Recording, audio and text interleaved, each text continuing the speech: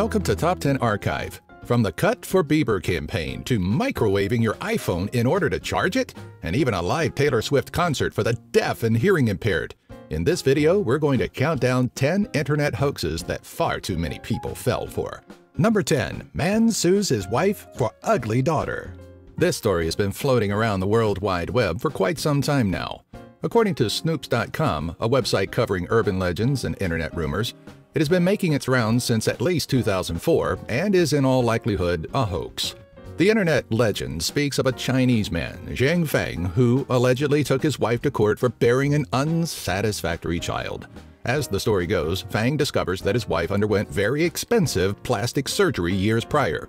The man claimed that this proves that he married the woman under false pretenses, and that could be the reason why their daughter was so hard on the eyes. In the end, a judge takes Feng's side and awards him the equivalent of $120,000 in damages. Snopes.com cites that the chances of any aspect of the story being true is very slim. It was first printed in the Heilongjiang Morning Post, a news outlet known for publishing such articles without any verification. Number 9. Bill Gates pays you to send chain emails. It is true that the Bill and Melinda Gates Foundation has helped to globally enhance healthcare and reduce the effects of extreme poverty. But they just aren't handing out money for simple tasks, regardless of the memo you may have seen on Facebook. Since 1997, in one form or another, this persistent hoax has been circulating. The next time you are forwarded a chain email as part of the beta test for a new Microsoft tracking program, immediately file it away in your trash bin. If there's one thing you take away from this video, just know that no one in their right mind is going to pay you for sending such an email to your contacts. Number 8. Charge your iPhone in the microwave? If you fell for this one, we're sorry, but you should be wearing a hard hat whenever in public and given crayons instead of a pen, since you pose a threat to yourself. The hoax allegedly originated in the depths of 4chan.org, where users came up with an idea for a new internet hoax soon to sweep the globe. One skilled Photoshopper created an infographic made to look as though it were created by Apple. Named Wave, as in microwave, it claimed that any iPhone updated to iOS 8 could be fully charged by being heated in a household microwave for 1 minute and 30 seconds. Anytime you feel down or depressed about something, just take the time out of your day for a quick Google search and see just how many people had a side of fried cell phone with their Hot Pocket. You're welcome. Number 7. iPhone completely waterproof. We're not quite sure which one is more hilarious, the fact that hundreds of people have tried to microwave their iPhone, or the fact that even more submerged theirs in water thinking nothing would happen. The hoax came about back in September of 2013 when an anonymous user of 4chan released an image showing that the update to iOS 7 would make any iPhone 100% waterproof. As one source ties together quite nicely, it preyed on those with little understanding of technology.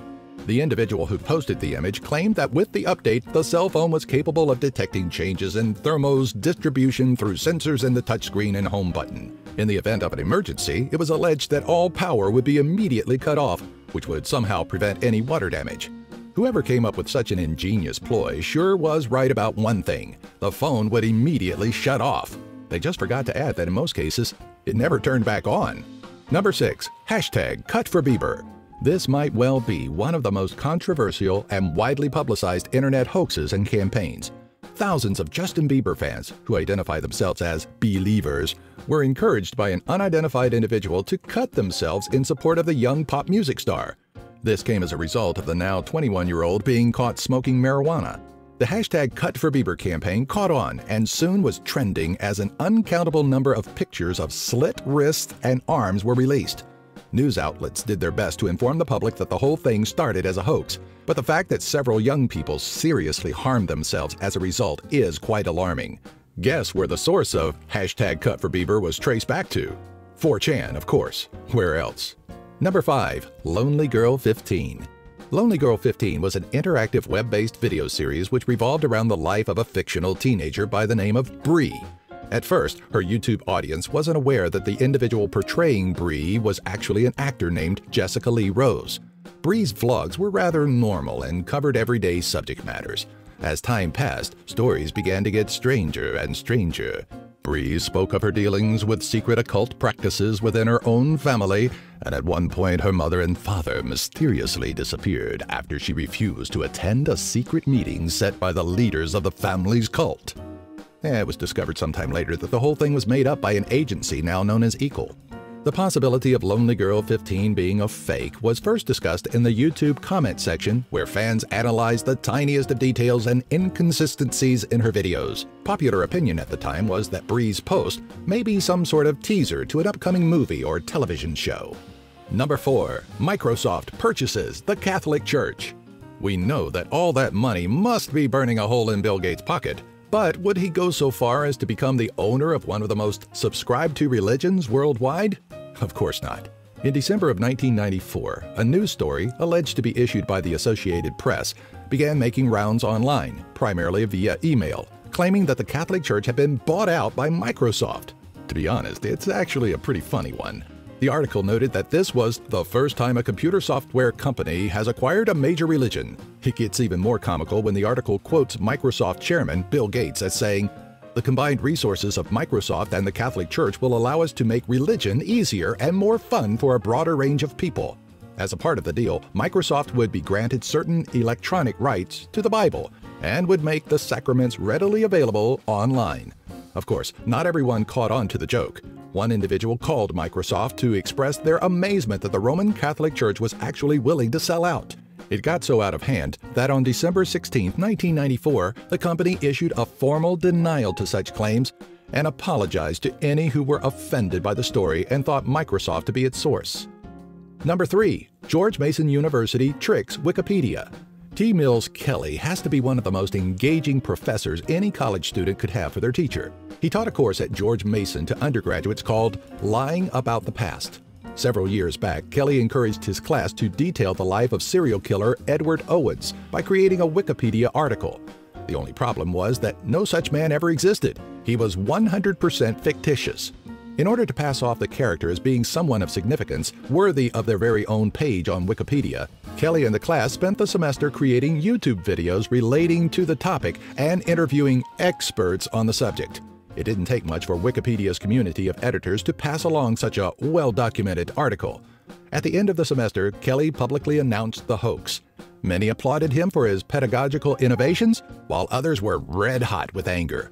Wikipedia's founder, Jimmy Wales, compared the stunt to the dumping of trash on the streets or vandalism.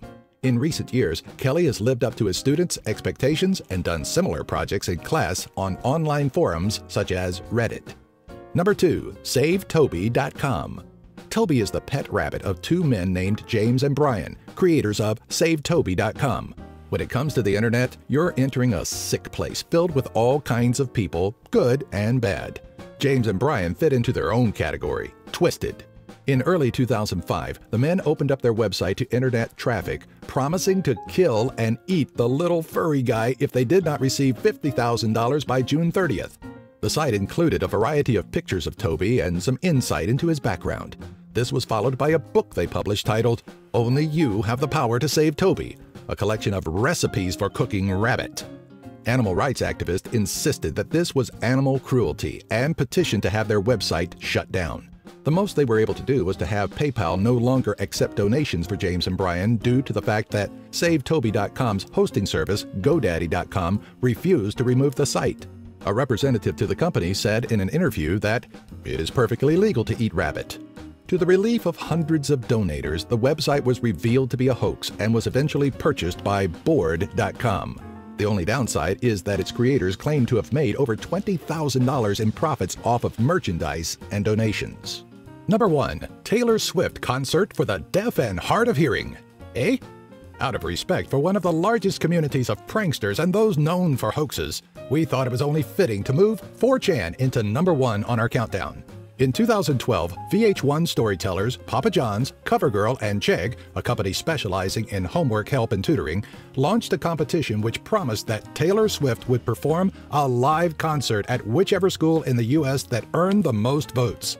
Immediately, anonymous users of 4chan and Reddit started a movement asking others to vote for Horace Mann School for the Deaf and Hard of Hearing. Even those not affiliated with either website blindly cast their vote for the special needs school as a result of the trend. Because of the overwhelming support to have this Massachusetts-based educator selected for the concert, they undoubtedly won.